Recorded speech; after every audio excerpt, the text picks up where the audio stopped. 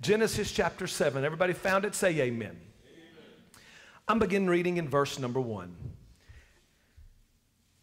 And the Lord said unto Noah, Come thou and all your house into the ark, for thee have I seen righteous before me in this generation. Of every clean beast you shall take of thee by 7, the male and the female, and the beasts that are not clean, take them 2, by male and his female. By fowls of the air, by 7s, the male and the female, to keep the seed alive upon the face of all the earth. Yet for 7 days, and I will cause it to rain upon the earth for 40 days and for 40 nights, and every living substance that I have made will be destroyed off the face of the earth. And Noah did according to all that the Lord commanded him. Skip over to verse 13. It says, And in the selfsame day entered Noah, Shem, and Ham, and Japheth, and the sons of Noah, and the Noah's wife, and the 3 wives of his sons with them into the ark. They and every beast after his kind, and all the cattle after their kind, and every creeping thing that creepeth upon the earth after his kind, and every fowl after his kind, and every bird of every sort. And they went unto Noah unto the ark, 2 and 2, all flesh, wherein is the breath of life. And they all went in male and female of flesh, and God made command of him, and the Lord shut him in. And the flood was 40 days upon the earth, and the waters increased and bare the ark, and it was lifted up above the earth. Let's pray. Father, I am just so very grateful for the opportunity to preach your gospel. I thank you for such a wonderful congregation. God, I just pray, Lord, that you would help us now to have ears to hear, but also courage to respond. Let the Holy Spirit of heaven, God, convict sinners. Let those that are lukewarm be heated by the fire of God. Let those that are straddling the fence be pulled over to the side of godliness. I pray, God, for your word to be yes and amen in this house. In Jesus' name. And everybody said, amen. Sister Amy, if you'll adjust camera number 2 for me. Camera number 2, if you'll adjust that. Our normal camera workers are not in the building today, so we're having to do some makeshift stuff. You'll have to zoom out as well. This morning, I'm excited to preach about part 3 of the series Storms. Where are they leading you? Storms, where are they leading you? The past 2 Sundays, I've preached about storms, which both involve Jesus. One of the first storm I preached was Jesus was sound asleep on the back of the boat. The storm came up. The disciples got terrified, woke Jesus up. Jesus kind of rebuked them, and then he spoke peace to the winds and the waves. And then the second storm, last week's storm, if you remember, was when Jesus was not in the boat. And the disciples were all alone, and the winds begin to blow, and the waves begin to toss, and Jesus comes walking on the water. And I mentioned last week that Peter said, hey, if that's really you, I got to get closer to you. And you remember that Peter was this marvel, and he stepped over the boat and he walked on the water to get to where Jesus was. I remember making this very important message, this very important point. It's important not to get caught up in the bling of being a water walker. Too many times Pentecostals get discouraged because they don't flow like somebody else and they don't operate like other people operate. Don't get caught up in missing the mission because you're discouraged about the bling. The mission was to get to the shoreline and to release the anointing of healing. Remember what your mission is. Don't let the bling, the disappointment of the bling cause you to stay too long in the wrong place and not fulfill the anointing that's on your life, the promise that's on your life to get you to the shoreline. Amen? Amen. Now today I want to preach on the very first storm ever recorded in history. A storm that forever shaped the earth and destroyed all life except for 8 people and then a host of male and female animals. The story of Noah and the ark is one of the most popular stories in the Bible, maybe the most popular. It's known by people in the church as well as people outside of the church. But we want to make sure we take a look at what brought the storm about in the first place. These people seemed to live in this great place of prosperity. They had water from the ground that nourished the plants, and life seemed to be going along so well. But the people over the years had forgotten about the God who created them. And life had begun to be twisted on the earth. As a matter of fact, some scholars would say at this point, life has been on the earth for over 1,600 years.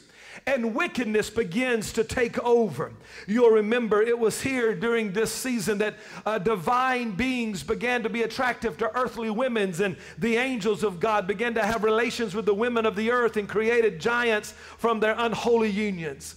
And God begins to see the wickedness of humanity.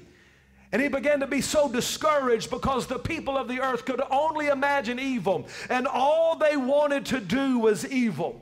And it saddened the heart of God. As a matter of fact, God says it made him be filled with pain. And he says, I am, and I'm using my words, I am disgraced that I ever made people. God says, I'm going to do away with my ruined creation. It breaks my heart that I ever created them. But as he looked over a group of people that he wanted to just wipe off the face of the earth, he found one godly man, one man of integrity, one man without fault in his generation, a man that lived close to God and in love with God.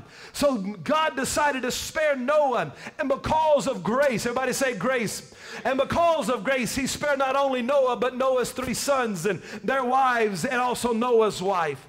Noah was a man of righteousness. He was given to the plans, and God sent him apart and said, here's what I want you to build. Here's the blueprints. Build it exactly the way I tell you to build it. Noah was given this incredible blueprint to build this massive ark to save he and his family.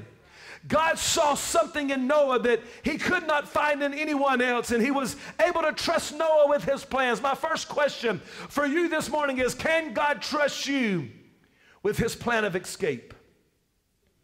Can God trust you with his plan of escape? 1 Corinthians chapter 10 verse 13 says, no temptation has overtaken you except what is common to man, and God is faithful. He will not let you be tempted beyond what you can bear, but will with every temptation, he will also provide a way out so that you can endure it. Listen, church, God always provides a way out. God always has an escape plan. God always has given a design to get out. He's always given somebody the plan of the ark to build and escape. But the problem is with the world we're living in is we, like the people of Noah, have become so consumed with evil. And all of our thoughts are evil, and all of our wants are evil, and all of our desires are evil, and all of our actions are evil. And we're so blind to the escape, and we're so blind to the way out. And instead of running away from the issues of evilness, instead of running away from the causes of our lust and our pride and our sensualities, all of a sudden we forget to get away from that. We forget to shun the very appearance of evil, and we get deeper into our stuff, and we get caught up into the pleasures of the world. We continue to eat, we continue to drink, we continue to celebrate as if judgment is not coming, just as it was in the days of Noah. Oh, church, we've got to be careful. We cannot get caught up in our selfish ambitions. We cannot think living a good lifestyle will rescue us from the coming flood of judgment. We must remember that we're not judged by the laws of men. We're not judged by the comparisons of wickedness, nor are we judged by the alignment of political forces in our lives. We're held accountable by a higher standard of the Word of God. And we must realize that Jesus Christ is the only way to get to God the Father. It's not based on your good works. Rather, it's based on His mercy and His grace. And may I dare say, in the church world, we're just as they were in the days of Noah. We go through our times of gathering. We go through our seasons of prayer. We sing our songs of celebration. Oh, but how far away are we from the standard of holiness and the standard of righteousness? We must come back to the place to where God is God, and He's the only way to get to heaven. Oh, once again, judgment will flood the earth. Are you at a point to where you can be trusted with the escape plan? Are you counted worthy? Are we running into the ark of God's safety?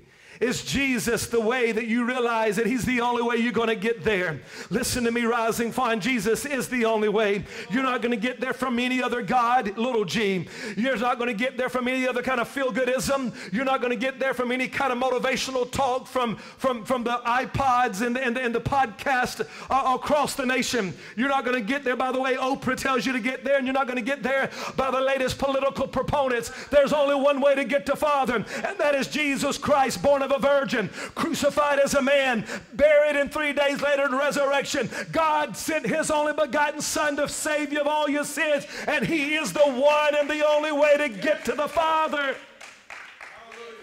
Oh, I got 2 people awake today. The rest of you just hang on, because I'm about to scrape the paint off your walls.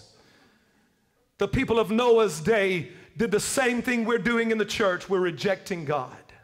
Not rejecting the church. Oh yes, there's a mass falling away. We're not rejecting the church. We're just rejecting the God of the church. We're just rejecting his holiness and his righteousness. Oh, we've come together to have great social gatherings, and we come together to have great friendship circles. But the problem is, as it was in the days of Noah, we're turning our backs on the Creator, and our lives are being filled with adversities of heaven, and we're being surrounded with evil and its lust. Oh, church, we better watch out. Our lives are becoming full of wickedness, full of evil. We are rejecting the holiness and the standard of God. Even people in the church are turning away from righteousness. We're relying on the promises of reward without sacrifice, religion without relationship. Oh, we got to be cautious. Let us be warned. Luke chapter 17, verse 26. And as it was in the days of Noah, so shall it be in the days of the Son of Man. They did eat, they drank, they married their wives. They were given in marriage until the day Noah entered into the ark, and the flood came and destroyed them all. Likewise also as it was in the days of Lot, they did eat, they drank, they bought, they sold, they planted, they built. But the same day that Lot went out of Sodom, it rained fire and brimstone from heaven and destroyed them all. Oh, even thus shall it be in the day when the Son of Man is revealed. Whoever shall seek to save his life shall lose it, and whoever shall lose his life shall preserve it. I tell you this, in the night there will be 2 men, one in the bed, one shall be taken and the other shall be left. There will be 2 women grinding together, the one shall be taken and the other left. 2 men shall be in the field, one shall be taken and the other left. And I declare 2 in the church, and one shall be taken and one shall be left. I ask you this morning, where are your storms leading you? Are you able to enter into the ark of God's safety? Whatever you do, child of God, don't reject God and his teachings. Don't reject God and his holiness. Don't reject God and his way out. Don't reject God and his higher standard. His way leads to life abundant and life eternal. Trust in him. Repent of your sins so that you can enter the ark. Let God trust you with the escape plan. Oh, your storms are trying to lead you to a place of confession. Your storms are trying to lead you to a place of repentance. 1 John chapter 1 verse 9 says, if we confess our sins, he's faithful and he's just to forgive us of all of our sins and to purify us from all unrighteousness. Carey Nieuwhof in his book, Didn't See It Coming, writes about confession. He writes, confession is the part of prayer and life where we come before God and one another to admit all that we aren't, our shortcomings, our inattentional sins, and the myriad of unintentional. We confess our brokenness. We admit that we are not all we pretend to be, hope to be, could be. We own up to the fact that we are a mess. He concludes that we're living in a day where we have developed an allergy to the application of the word sin in our lives. After all, nobody seems to make mistakes in the days we're living in.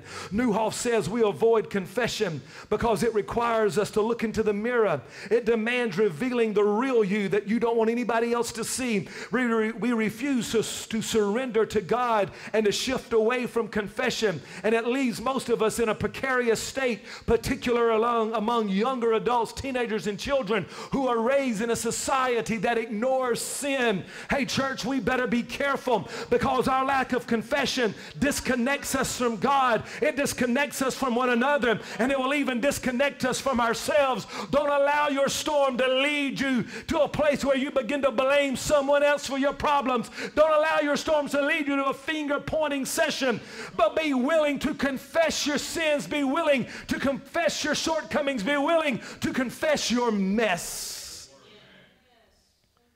Jesus wants to open the door of salvation, but you got to stop hiding behind society's ideas of sin or the lack thereof.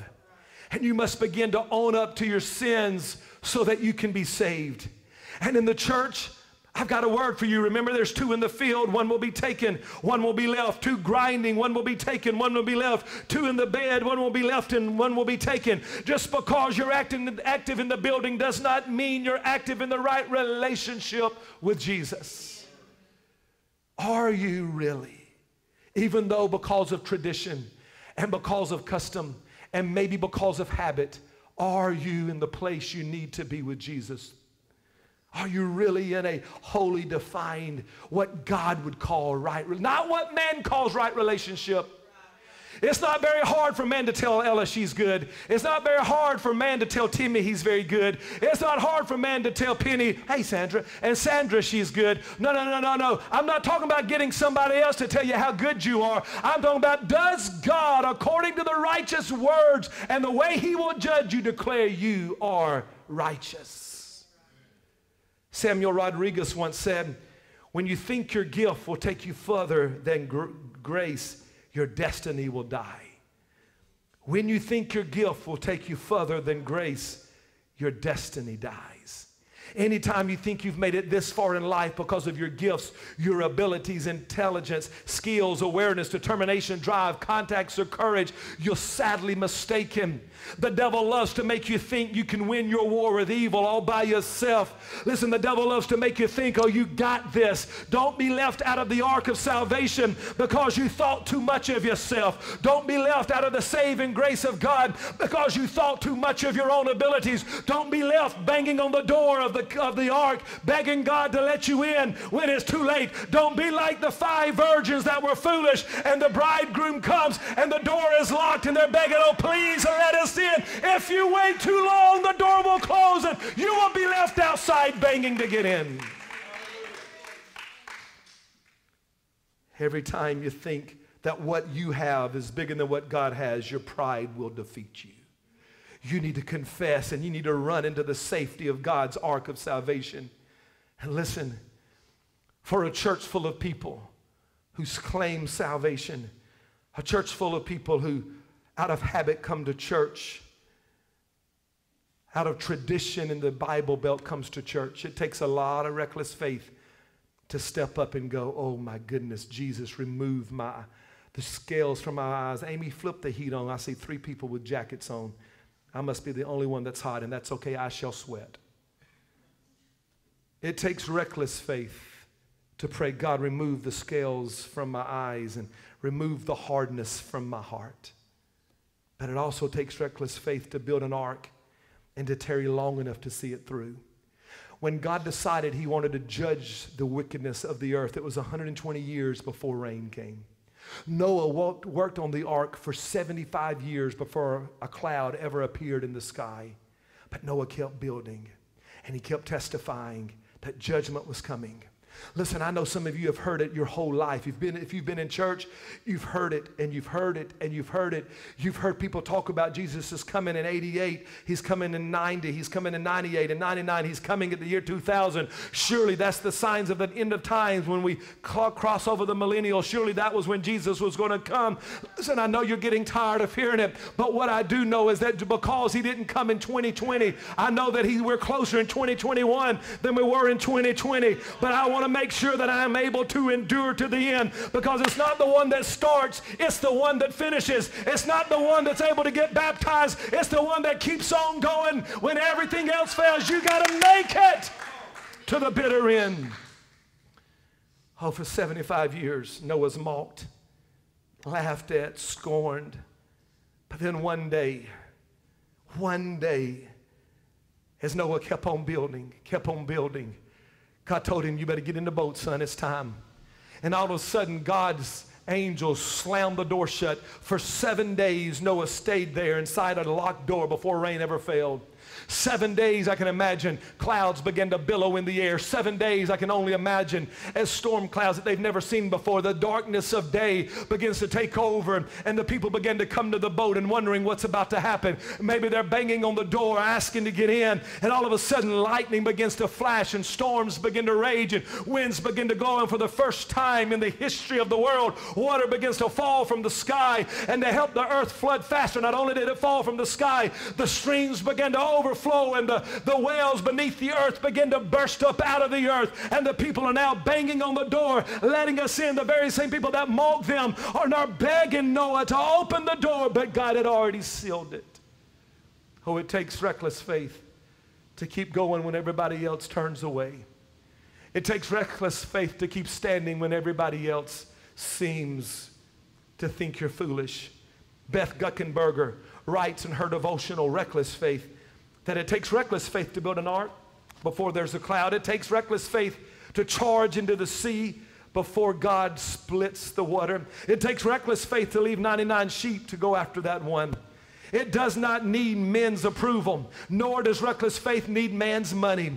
Reckless faith will honor God in the classroom even when no one else reveres him. Reckless faith does not make moral compromise at the office even when they're expected. A reckless faith believes in death to us part. Reckless faith does not mean immature and unthinking, but the closer I get to God, the more recklessly I desire to live, because I realize if I'm going to make it today, it's not going to be a normal kind of faith. I'm asking you today to have some reckless faith. Admit that you need God. Admit that you're falling back. Admit that you're at a backslidden place. And have some reckless faith. Keep building. Run to the shelter. Let the storms of your life lead you into the arms of God.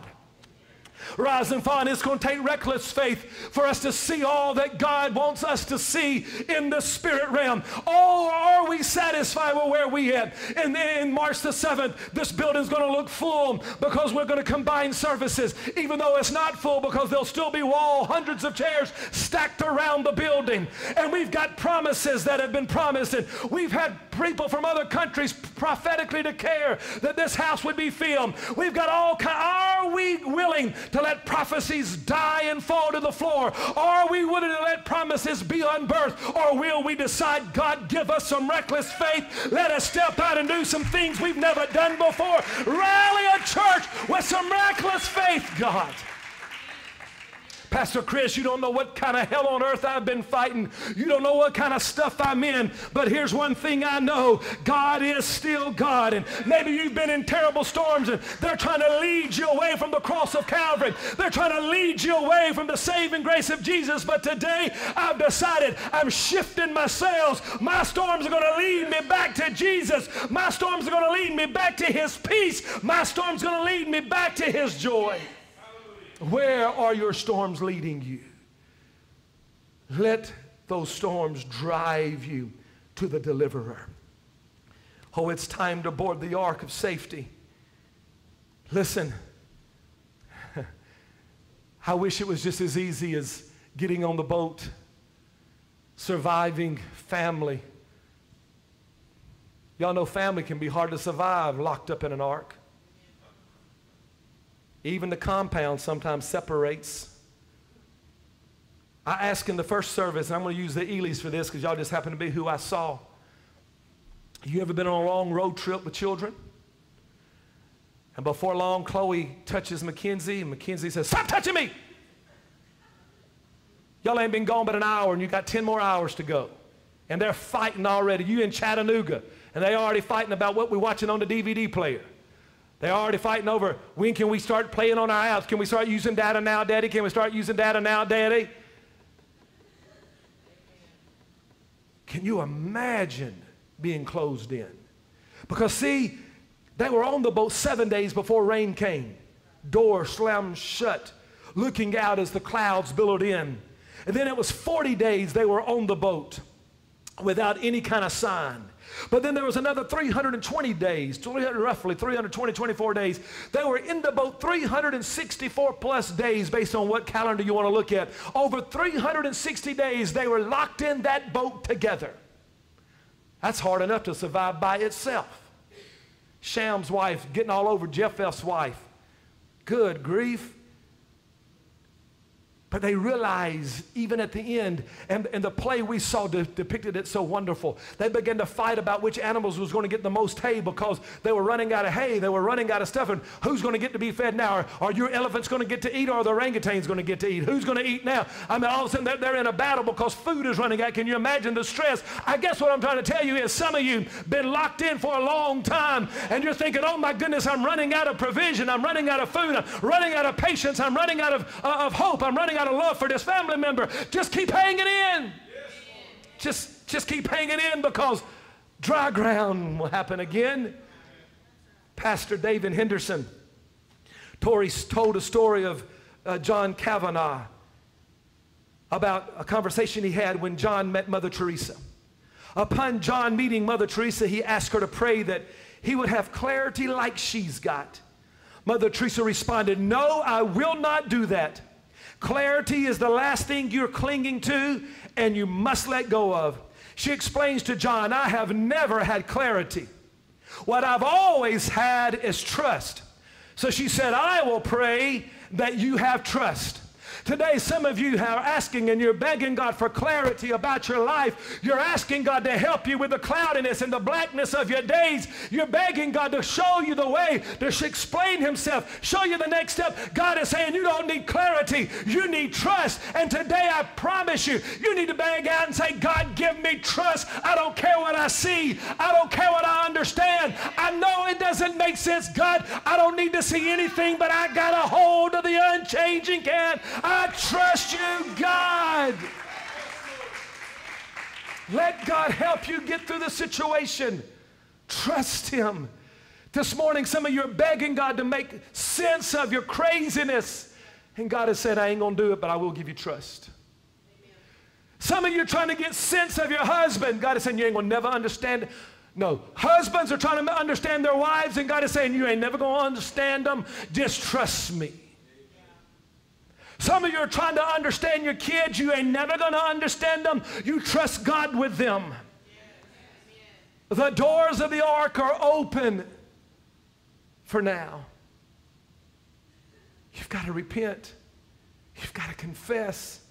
You've got to begin to trust God with all of your heart. Come to the saving knowledge of Jesus. Sister Nikki, I'm closing. Today you've got to let your storm drive you into safety. You've got to allow your storms to drive you into his safety. Here's the command of Noah that I believe God is giving our church. At the end, Noah is commanded as they exit off. Now, y'all go and multiply and replenish this earth. Animals go off and they begin reproduction. The children of Noah begin reproduction. I believe what God is saying is, come on, I've been sparing rising fawn. I've kept you around so that you begin to reproduce kingdom people. It's time for sheep to begin to beget sheep. It's time for sheep to begin to have sheep. Now listen, God has been giving me, and I don't know when and where I'm going to be allowed to teach to pastors, but he's been giving me some stuff about shepherds lately that I'm taking notes on. Because shepherds have responsibilities.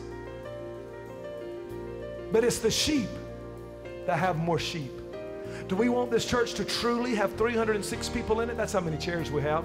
We'll take Nikki's out of the sound room, and that other one, they'll have to sit in folding chairs because somebody else will need the comfortable gray chair. Then you got to get off the boat when God brings you to a land of season of rest and begin to reproduce spiritually.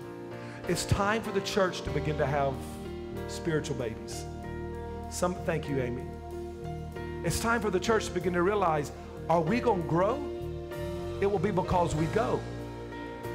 Are we going to prosper? It will be because we do the things to prosper. Now, I ain't talking about financially. I'm talking about, will we prosper spiritually? Will we prosper with increase? It will be because we decided it was time to follow the command of Noah and reproduce in the kingdom. Who are you going to get saved? I've often said this, Ella, and today's Ella's there to get called on. Sorry. I've often said this, many times actually. If everybody just brings one person, the church doubles in size in 1 week. That doesn't even sound like it's a hard time. I know Sister Brenda can find somebody to come to church. She's fun to be around. Sandra, have y'all seen those filters on Snapchat and not Snapchat, Instagram, you know, and it looks like they've got glitter all around them? Sandra looks like that. The light's just hitting her little shirt. I see sparkles all around Sandra Chitwood. She just looks so pretty. She's wearing her spiritual filter today. And listen, but you know what? That seems so easy. that if Tony can just get one person to come to church and get saved, just one. What if we designated a month for you to win one person? A month sounds like too long to have to convince somebody to come to church with you. What if I said, try to win one person in a year? That sounds like a way too long to win somebody. But yet we've got people that's been serving in this church 50 plus years and have never brought anybody nor saved anybody. And y'all are quiet as a church mouse. Except for that one in the old church. Y'all remember that Sunday morning a church mouse got loose and started running back and forth in front of the stage?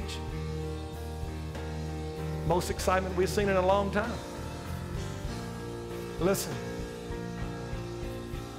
I'm offering you a challenge that I didn't offer the first group. You've been in Christ too long not to have done something for him yet. Well, I'm building me up.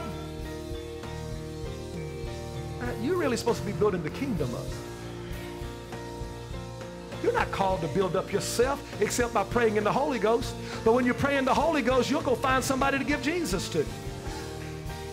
Thank you, Brittany. I love that affirmation. You better stand. So this went totally different than my first service, which is why I can't wait to be back to one service. But I just feel so strongly in my spirit that it's time for some of y'all to ask God to, and this is a horrible southern phrase, God, we need you to crank our tractor again. Because we sitting flat tires. We look like a tractor, but we ain't no good. No, I believe God has called us to be good. I believe he's called us to endure some storms so that he can open the door and we can go multiply. I really believe that. I believe that God can bring us out of the ark and take us to people to replenish his kingdom. Time is running out. Jesus is coming soon. I need Cooper to be able to find people to give to Jesus. I need Ava and Ivory, and I need Hayden and River to be able to give somebody Jesus. I need Dawson to be able to find somebody, and Logan to show them the love of God and give them Jesus, bring them to church so they can get discipled. Oh, I need Brody to find another little guy they can bring to church. Oh, we need it. We need the Wall girls to be able to leave the comfort of their surroundings and go and find somebody that needs Jesus. And then every adult, hey, Elijah, I ain't gonna leave you out. Chloe McKenzie, we need you. We need you. But mamas and daddies, why would they ever do it when they've never seen you do it? How can I beg our kids to win people for Jesus when you've not won anybody for Jesus? If they saw the fervency of soul winning from you, they would automatically do it.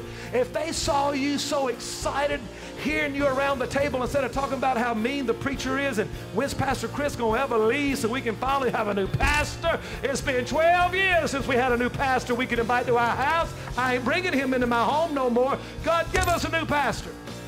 Instead of you saying that, and they heard you saying, hey, honey, you ain't going to believe what happened.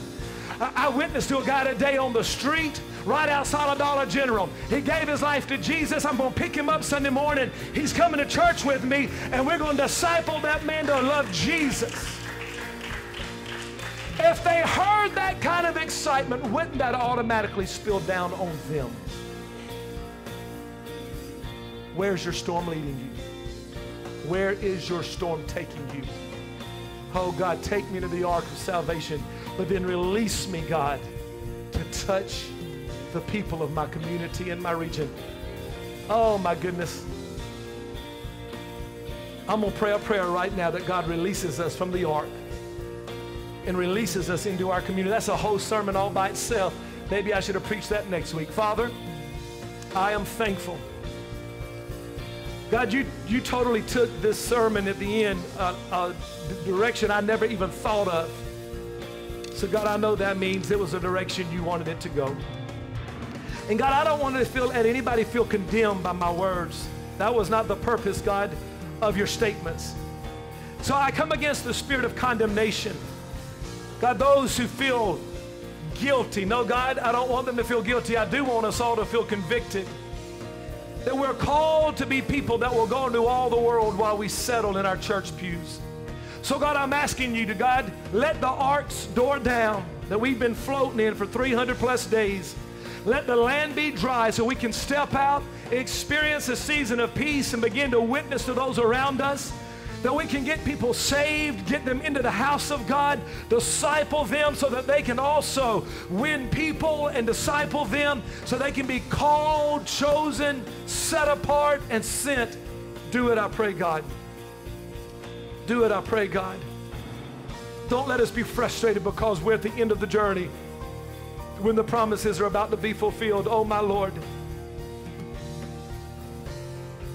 Don't let us give up right about the time the greatest harvest is going to take place. Help us to endure in Jesus' name. I'm coming out of prayer because I wanted you to make sure you hear what I just prayed to the prayer, which is the Spirit praying for me. I just feel the Spirit of the Lord saying, be careful not to give up when the greatest harvest is about to take place. Don't give up when the door of the safety is about to be opened and the greatest revival of the world is about to take place. Rising Fund, let us not kill each other right here at the very end. Let us not escape out of the back door of the church trying to find another church to satisfy our needs and our pleasures. No, don't give up now. We're about to move into a season, as it was in the books of Acts, where people are added to the church daily. We're about to experience that kind of move. Don't get mad at each other. Don't stab each other in the back. Don't run away. Don't curse each other. Don't destroy each other. I know the journey's been long. I know we're frustrated. I know we've been idle for a long time. We've been waiting for the water to recess. But God is saying, I'm about to open the door for the greatest harvest ever. Don't give up, people of God. Don't give up. I'm going to pray one more prayer and then I've got to stop. Because the children's church is overflowing today. A lot of our kids brought a lot of visitors. Thank God. Thank God for doing that. Now, you mamas and daddies do it next week. I don't even know how all of them got here. 2 cars, I guess. Listen, I'm going to pray, God, make us usable and then use us. Stretch your hands up toward heaven. Let me pray over you. Father, I pray right now, as people's hands are stretched and those who don't even have their hands up, I pray a double dose over them that you'd make us usable. Forgive us for hardness. Forgive us for stubbornness. Forgive us, oh God, for backbiting, for doubt, for frustrations. Forgive us, God, for aggravations. Forgive us, God, for the sin of complacency. And I pray, oh God, you would create in us a clean heart, renew a right spirit within us. I pray, oh Father, that you would make us usable. And I pray a spirit of release over the members of the Rising Fund Church of God. Release us, oh God. Use us, I pray. Use us, I pray, to win the lost for the kingdom of God. In Jesus' name I pray. And everybody said, amen. Come on, clap your hands, all you people. Hallelujah. Praise the Lord. Praise the Lord. Well, God is good. Listen, Wednesday night, I don't know if you know this. Some of you realized it because we had new people in church Wednesday night. We have Wednesday night Bible study.